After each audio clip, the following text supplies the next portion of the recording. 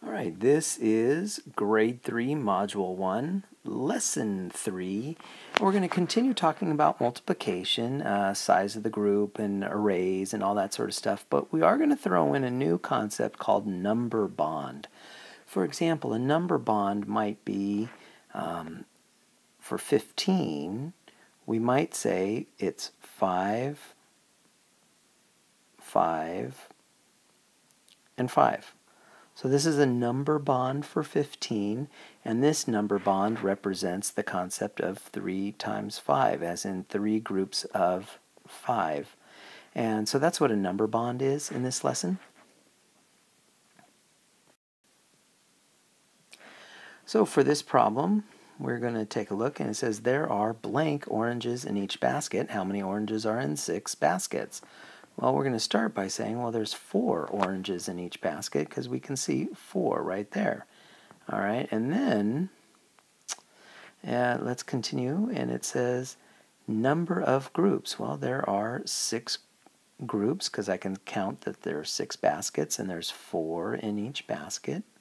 So the multiplication is going to be 6 times 4, which is 24.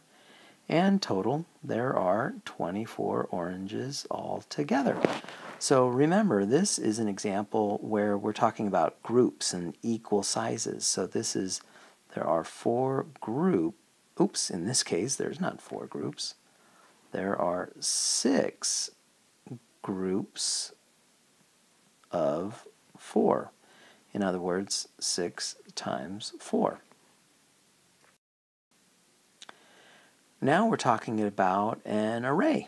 So they give us essentially the same problem, only now it's an array. And in this case, it says there are how many peppers in each row? So we can say, well, there's 3 peppers in each row. So the answer there is 3. And then how many peppers are in 6 rows? Well, let's keep going and we'll find out. Number of rows, 1, 2, 3, 4, 5, 6. So there are 6 rows. There, 6 rows, and there are 3 peppers in each row. That's the size of each row. So it's customary in the United States to write that as 6 times 3. And if the kids need to count every single pepper, that's okay for them to do so. Of course, at this point, we want them to start skip counting. They could either skip count per row, so they can do 3, 6, 9, 12, 15, 18. They might do that in order to find 18. Or they may skip count by column. And notice that this is 6, plus another 6 is 12, plus another 6 is 18. Either way is fine. And if they're not quite up to skip counting right now, that's okay too. In any case, students will see that there's 18 peppers altogether. So in this array, we had 6 rows of 3 peppers, and that is written as 6 times 3. And the last one, it says draw an array using the factors 4 and 2. Now it just says 4 and 2. It doesn't say 4 has to come first.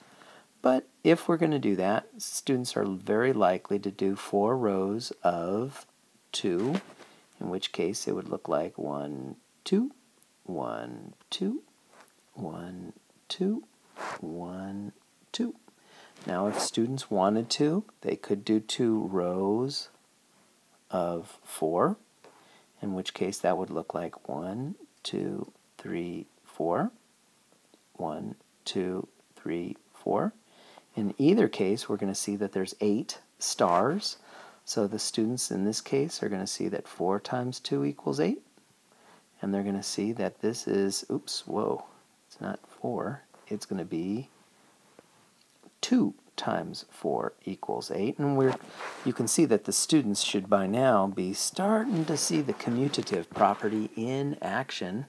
But then the last thing is it says draw a number bond that represents the amount in one row. So I'm going to use this one as our example because that's the one that students are most likely to do. So the number bond would start with an 8, and showing the amount in one row. So we have 4 rows of 2. So our number bond is going to look like this.